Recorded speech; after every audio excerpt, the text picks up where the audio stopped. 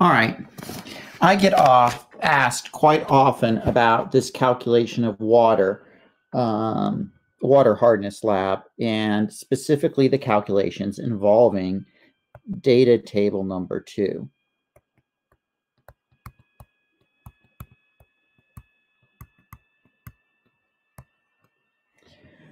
Let me walk you through what they've done here. First of all, this is what you're solving for, right? Your moles of calcium per liter. So in other words, you're solving for your molarity of your calcium.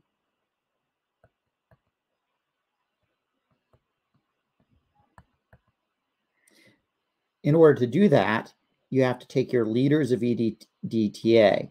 This is what you determined in the experiment.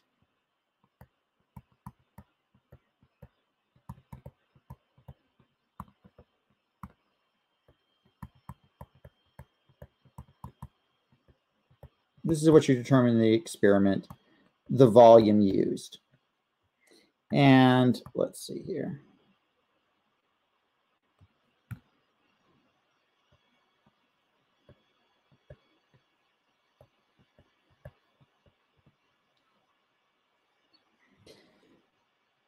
And not an unreasonable amount would be, let's say you used 2.9 milliliters.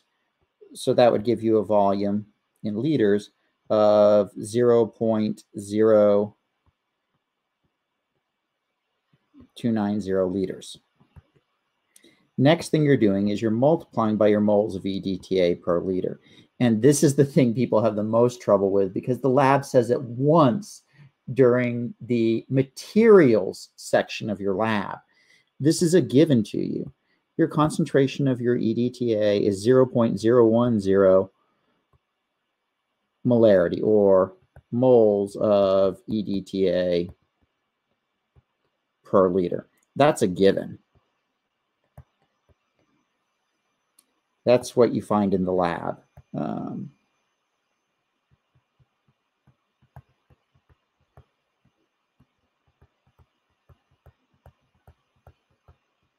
All right, that was a given to you. And it'll be the same for everybody, right? So we've got that 0.29.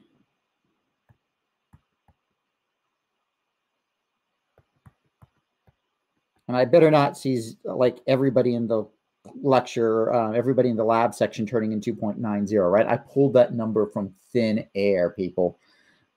Every one of you are using different tap water, so you're going to have different amounts.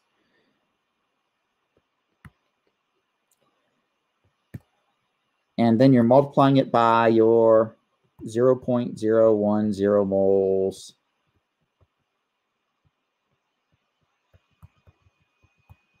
of EDTA per 1 liter. The next thing that they've done here is they decided to confuse you completely. What they've done is they've switched from moles of EDTA to moles of calcium. And they're referring to the chemical reaction between the two, in which they react in a 1-to-1 ratio. 1 mole of calcium, 2+, reacts with 1 mole EDTA. So you're multiplying and dividing by 1 to change out basically your units here, right? You're getting rid of those units, canceling those moles of EDTAs out and replacing them with moles of calcium. So all you'd really be doing here is 1 mole of calcium per 1 mole of EDTA. And that's from your chemical reaction that they gave you in your introduction, and they walked you through there. Then, what are they doing? Well, if you follow your units up to this point, we've gotten rid of liters, we've gotten rid of EDTAs, and we have moles of calcium. And we're wanting what units? These units up here of moles of calcium per liter. So the last step is going to involve dividing by the volume of water.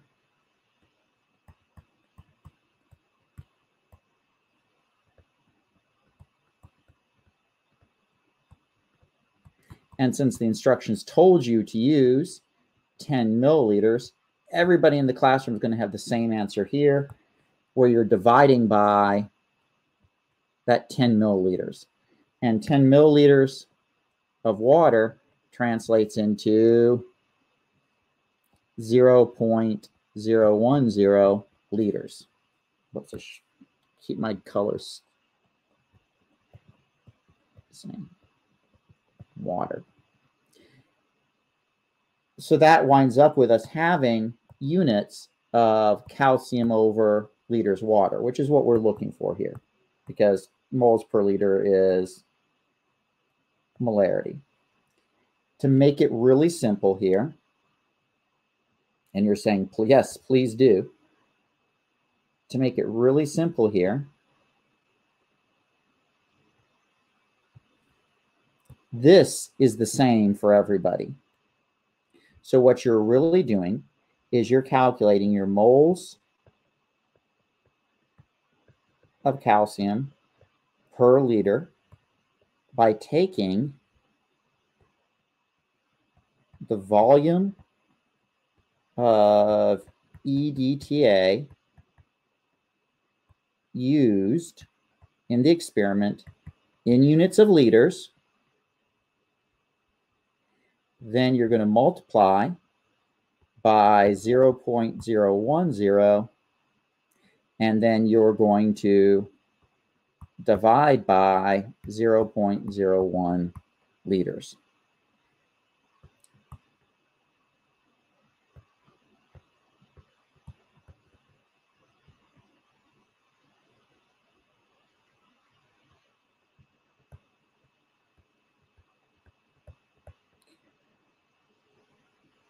This easy formula is to get you through lab. You need to be able to understand what you are doing and why, however, in order to survive lecture. Now, I'm not sure where you are. This is one of those things about asynchronous classes that can be difficult. Currently, I'm not teaching molarity until towards the end of the class. It's at the end of chapter 6. So you may be running a little ahead of where we are in lecture. But if you don't have me for lecture A, shame on you. And then B, hopefully you'll eventually get to molarity in your chemistry lecture. That's it. Be